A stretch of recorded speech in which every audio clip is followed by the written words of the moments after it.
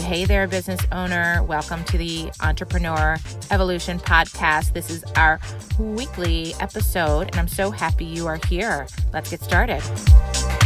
Hey there, entrepreneur. This is Annette Walter. Welcome to this week's podcast. I am your host.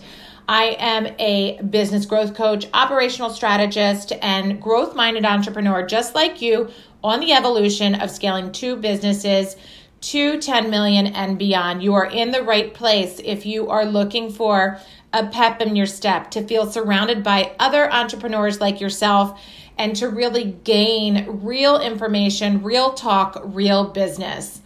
Today, my guest is Eva-Claire Synkowski. She is the founder and CEO of OptimizeMe Nutrition, and also the host of the podcast, The Consistency Project.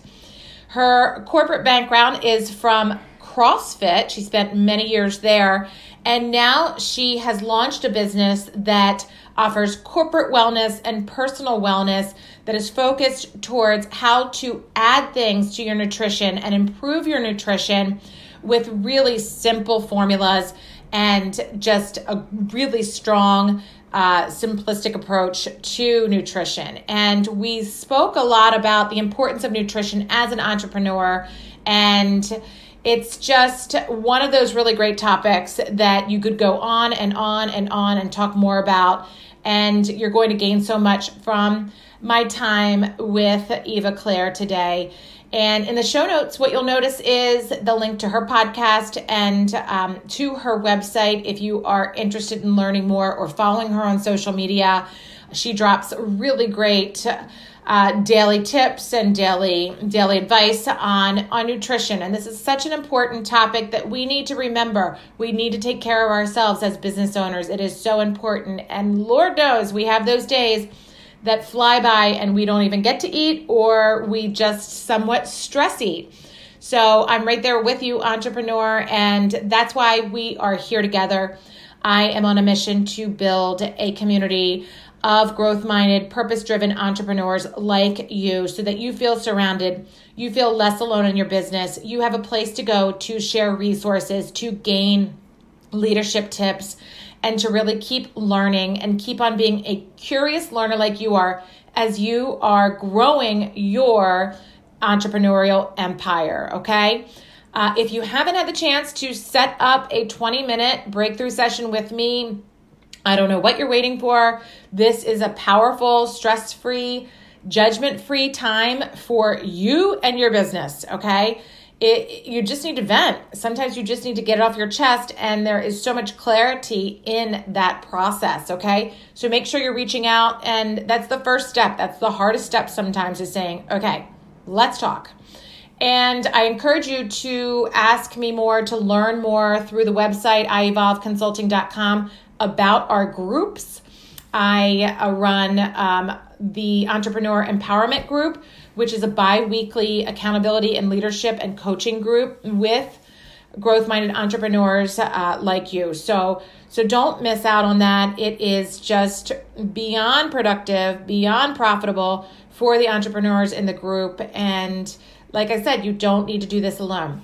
Enjoy today's episode and keep evolving, entrepreneur. I am so proud of you. Welcome, Eva-Claire. How are you? I'm great. How are you? I am great. I'm really excited you are here today. Thanks for joining us. Yes. Thank you so much for having me on.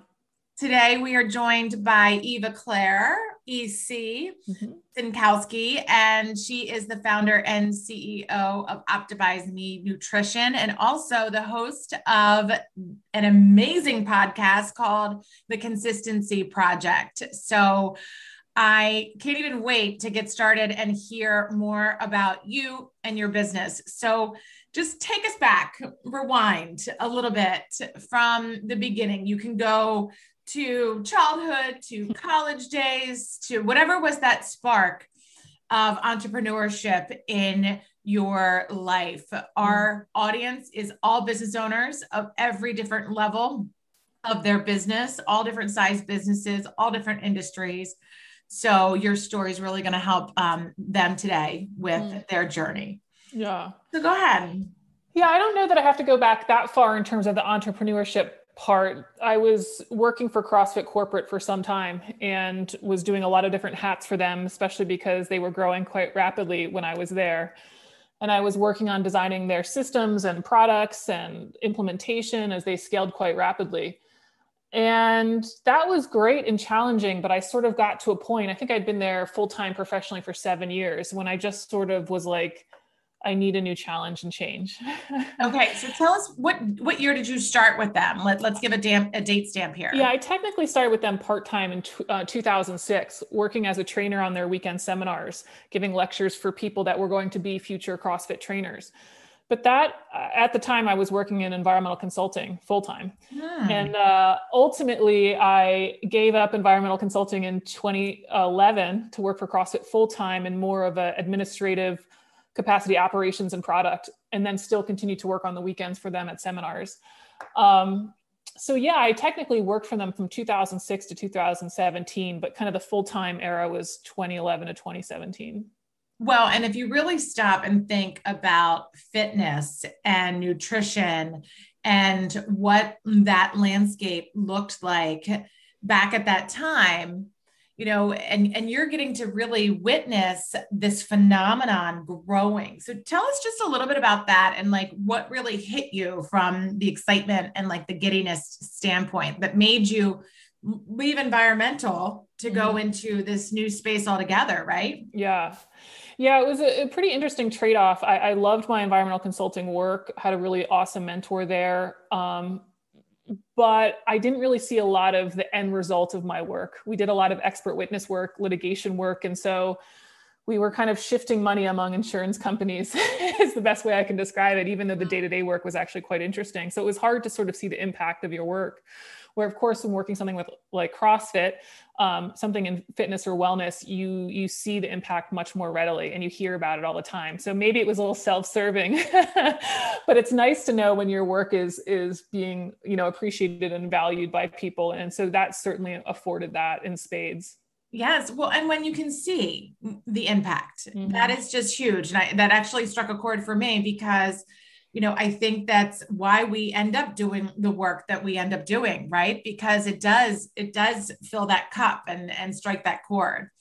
So you're at CrossFit back 2006. They're growing. Yeah. They're growing. Are you based out of Maryland at that time? No, I think at that time I moved around a bunch. I was in Boston at that time. Okay. All right. So you're in Boston. So then walk us through the next chapter. Yeah, so I was still in Boston when I transitioned to them full-time. I stayed with them, like I said, full-time. I moved to California and Colorado. But as part of their accreditation requirements, our primary course was accredited. As part of the accreditation requirements, we had to, some of the senior staff members had to do continuing education, of course. And so I decided to start a second master's degree as my continuing ed, just because I was like, why not? And the idea was, you know, let's see what happens. I just am interested in nutrition, of course, and CrossFit uses nutrition, and I had some background in biochem, et cetera. So I started it, but of course, once I got involved, I was like, this is good stuff. I'm very interested, right? And I, of course, completed the degree. And it was kind of with being at CrossFit for so long and kind of getting to the level of which my position was going to go, combined with doing the nutrition degree. That's where I was going with, like, I needed a new challenge and change. It was very clear to me that I had to leave just for my own personal growth. Yeah. Absolutely. So huge accomplishment. Congratulations on that. Thank you. So then at that point, are you like, okay, I'm going to start a business and do my own thing here? Or how does that, you know, how long were you thinking about this? Yeah. You know, at first it was like, I just got to finish the degree. So I pretty much had overlapped full-time work in the degree for a year plus and just felt I was doing kind of my degree a disservice. So I resigned to finish my degree full-time. And that had about 4 or 5 months. And in that time, I was focused on, okay, I'm going to open up a one-on-one nutrition consulting business. That just sort of made sense. That was the plan for most people.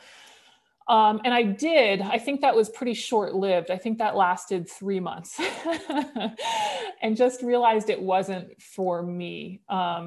it wasn't really tapping into, I think, some of my stronger skill sets. Mm-hmm. And so that was a little bit of a pickle because, you've just resigned from a position that, of course, I loved in many ways and was part of a big movement for a long time. Went out on your own and decided, oh, shoot, I'm not sure this is what I wanted to do. Mm-hmm. I think that that's very relatable. I think that that's very real. Yeah. Those feelings. Yeah. Absolutely. So then what? So then technically, I would say the next year plus, I kind of did nutrition, but I was really looking for work. I wanted to get back into something that was product or operations. And so I kept kind of nutrition as a hobby. I was growing social media and I was thinking about it, but it just, to me, I hadn't figured out what to do with it yet. It was definitely an interest and I didn't just get the degree for, a superfluous reason, but I just didn't know what to do with it. Right. But thankfully the hobby kind of turned enough business that I was like, okay, this can work. Because part of my issue was I love the education part of it. I love problem solving for people. And so I was like, how do I package this in a way that really works as a business? And so that eventually, I think, I started, mid 2019 in earnest of kind of going down that route of an education platform. Absolutely. So tell us what that looks like today, your product, your offering, everything. Yeah, I have a few different offerings. So I work both business to business and direct to consumer. Business to business, most of the clients in that area have been gyms. No surprise, CrossFit gyms are a large percentage of that, but helping them run nutrition programs, right? I think one of the challenges that many gyms face is they open up a gym, they love fitness, but then they quickly find out that their members don't get as many results as if they don't do nutrition, right? Yeah. It's kind of a pain point for them. So, I wanted to become a way that they can outsource their nutrition needs. And so I offer programs for that. And then similarly, but not exactly the same as corporate wellness programs. Mm-hmm. So that's kind of the business to business side. And then the direct to consumer, I have kind of different level courses for people to work through. And I try to do my higher level offering there in sort of not just a buy off the shelf online course, not that there's anything wrong with that, but one of the things that's difficult about nutrition is accountability. So I try to do it almost in like if you're taking a college class online, like there's interaction with me, there's Q&As, I'm answering questions because I really want people to get through the course. I don't want this to just be this like tangible theoretical idea that they bought a course for. So those are the main offerings.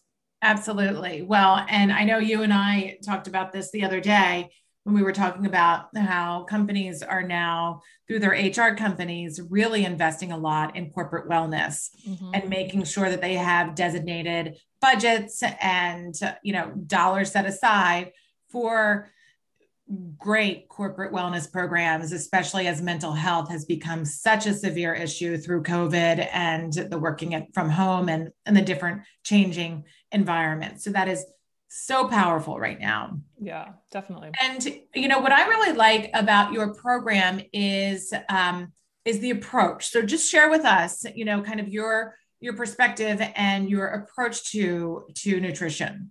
Yeah. I generally think nutrition has been made overcomplicated and too restrictive for most people. I think nutrition can be easy. Now, that doesn't mean that every day is going to be ice cream and cake all day, but it does mean that we don't have to kind of swing to these really obsessive endpoints to get the results that a lot of people want.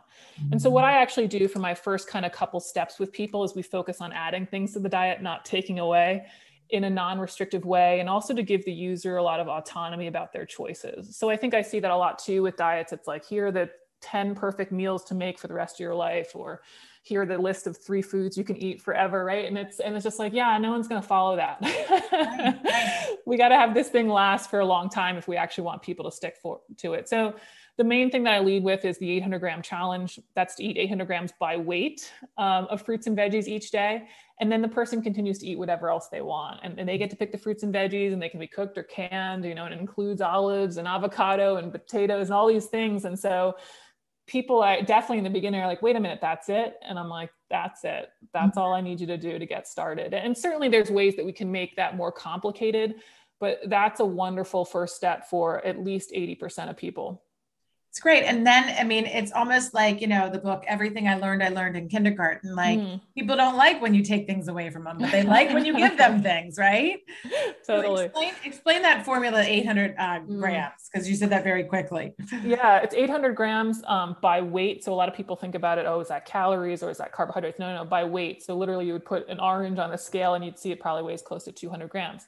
Now, some people aren't into weighing their food. That's okay. They can do it by estimating your adult closed fist is about a cup. About 6 of those will get you close to 800 grams as well. So you could also think like 6 things a day. Right, absolutely. And you're going to get there. The number actually came out of a study. It was a study looking at fruit and vegetable consumption relative to things like cancer, cardiovascular disease, stroke. And they found, of course, that risk went down at the 800 gram level. But, even if the science is wrong, which, there's lots of studies out there, one of the things that I did with the idea when I first saw that study in 2017 was I tested it, right? I spent about 6 months doing it myself, collecting the data, putting the rules around it, comparing it to existing government guidelines, comparing it to other studies to really think like, is this a realistic amount? What kind of calories are we looking at? Like, I'm tall. Is this realistic for someone who's, 5'4" or whatever? Stuff like that. So I really played with it because I wanted it to work regardless of the science as just like a basic diet approach. And it did. And ultimately that's what I launched early 2018 and has gotten some traction since. Yeah. It's just, you were so smart and data driven. And that's what is just powerful, because oftentimes, it's like, how can we tell as many people as possible that this is a real thing? This is a new thing. Like, this is not a new thing. This is a studied thing that more people need to know about. And that's just why I love your purpose and I love your mission and your company. Thanks. So tell us about the podcast, which has just really gained great traction, great audience. Yeah, thank you. It's called The Consistency Project. Because I think that's really what's missing. Like I said, I think nutrition and health is actually easy in concept. What's difficult is the consistency of it, and I think we get a little bit bored. We want something new and different when really we just have to keep doing the basics over and over again. And so what I try to do on that podcast, the format changes a little bit, but most often it's about a 20-minute kind of direct topic on a specific issue in nutrition. Could also be fitness and lifestyle though. To give people the context and the understanding, hopefully enough of the science, but always bringing it back to, so what that means is we need to go for a walk today, or we need to eat fruits and vegetables today. Like, it keeps kind of coming back to some really basic practices, even though the science can get quite technical if we want to get on the molecular biology. But at the end of the day, the application of it is quite simple, maybe boring once we have to think about it in kind of the long term. And that's kind of my voice in the space. Well, simplifying things. Yes. That the consistency is huge. So we'll be sure to drop the link to not only the company, but also to the podcast in the show notes, so that people can just click right on that link and go through to check that out and hit subscribe for her. Please, yes. Absolutely, right? I know, it's like when you look at podcasts, there's so many different types of things out there. And you had mentioned that we get bored, right? And I think I talk about this all of the time. Business owners get bored because we are curious learners. We are continuous learners. And sometimes it just feels like our business is stale, or we don't like what we're doing in our business at that season. Yeah, I understand. You get that, right? You do. Yes. And it's challenging, and consistency is key in showing up in your business. So there's just so many parallels, but not only that, the parallel between being of a healthy mind and a healthy body as a business owner. So is there any topic that really speaks specifically or pops specifically into your head when I say that? Like, what's the most important thing we can do to show up as healthy entrepreneurs, healthy leaders in our business to help us be clear? Yeah. I'm probably going to have a bias towards a baseline level of good nutrition, a little bit of exercise, good amount of sleep. I think it's classic for the entrepreneur to put that kind of last because they're busy, because they have a lot on their plate to do. But I think kind of going for that walk or that exercise or making sure you have good sleep is actually going to be one of your best assets when you have to do a lot of work the next day, right? So, and even one of the most common reactions I get from the 800 gram challenge is not actually weight loss, although people experience that. It's more that they feel better and have more energy, right? So even for that entrepreneur reaching for the banana over the Doritos or whatever it is going to be a good approach. So for me, that's the first thing I think about for sure. And, even though I'm busy as well, like, yes, I make that time for working out and sleep and all of that stuff. Like that is almost number one priority, I think. Yeah. Yes. I've been doing so much research lately on sleep and reading a lot about it and trying to really be disciplined about that because it is just such a powerful thing. Totally. We all do, it's free, right? But then there's so many things that we allow to interrupt it or creep into it, or different boundaries that we break depending on the week or the day, really. So what gets you through the day? What's your personal mantra, your personal go-to when you're feeling doubt or fear or just unknowingness in your business? What kind of grounds you, and what's your personal thing that you say to yourself to get through it? Yeah. Oh, gosh, I'm not really sure if I have one mantra or not. I do like the phrase, I actually just put it on social media today, but I used it in the nutrition context, of course, but I think it works in everything. And that is, if nothing changes, nothing changes. Right. So, we actually have to just kind of plow through the situation. Plow might not always be the best time. Sometimes we need to be a little bit more finer with our choice of action. But yeah, you have to do the work and you just have to get through it. So typically when you're overwhelmed with something, it's like, just how do I figure out how to get through this is kind of definitely one of the things that I try to think about. I really get me going through the day. Yeah, absolutely. If nothing changes, nothing changes, right? Correct. And that's the hard work is just, one of the toughest things. Yeah. I've been just going to a new gym recently, and there's a saying on the wall that says, to get tough, you have to be tougher, like to get the results, you have to do the work, right? Totally. Like, it's just like, nobody else is going to do it for us. No. It's up for us, right? And same in our business. Like, nobody's going to drive that ship every day. Like, It is us, right? Correct. Yeah, for sure. Well, good. So what's to come? What do you want to put out to the universe? How can our audience help you and support you? Yeah, I think one of the things that I'm really excited about in the nutrition space is figuring out ways for people to actually do these practices better. Like, I like the 800 gram challenge idea, and I have short programs around it because I like people actually doing that, right? Like, I actually want people to eat the fruits and vegetables, not just read the studies about them. I want people actually going to the gym. And so I'm working on developing a product to do that. Maybe it might take on an app form or not. But we always have to remember that the power is in the action, not learning about the action. And so, yeah, that's what I'm excited about. What I want to get done is to help people really stay accountable and consistent in the long term. And put out there to your audience. Yeah. If companies or groups or whoever is looking as a way to get nutrition as part of their program, I'm interested to talk to them and help get their group going for sure. That'd be great. That'd be awesome. And is there any way, do you have a group on Facebook or anything outside of the website that we're going to drop here that might be helpful? Yeah, I have a social media presence on Instagram and Facebook. I don't have groups besides that. But yeah, those are great ways to get a hold of me for sure. You want to just mention your name? Yeah, OptimizeMe Nutrition. Yep. OptimizeMe Nutrition. Yep. Thought so. Okay, perfect. Well, good. Well, I have to say, simple formulas stick, and the 800 gram challenge, I think, is just so powerful and such a great way to think about simplifying nutrition for no matter what stage of nutrition and journey you are and chapter you are in your life or season you are in life. Like, that is something that if you're walking through an airport, which we will one day, be thoughtful about picking up fruits and vegetables over, like you said, the bag of Doritos, or in your kitchen.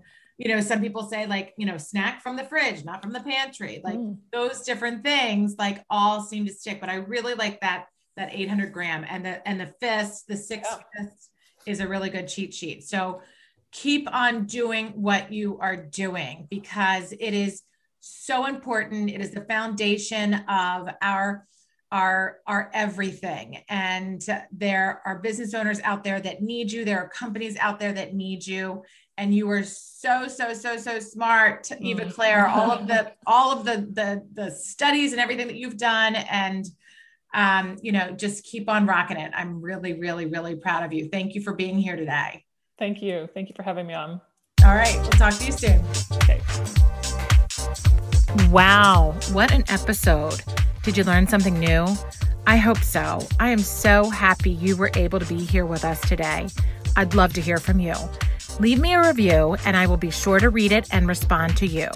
Also, if you'd like to email me, my email address is yourock@iEvolveConsulting.com. Hit subscribe, and every Tuesday you'll get notification when the next episode drops. We really have some amazing interviews and tips in the future. Anything you need, I'm here for you. I want you to keep your momentum. I want to help you stay accountable. I want you to stay inspired. I want you to evolve. So please let me know what you need, and I'd love to hear from you. Take care until next time.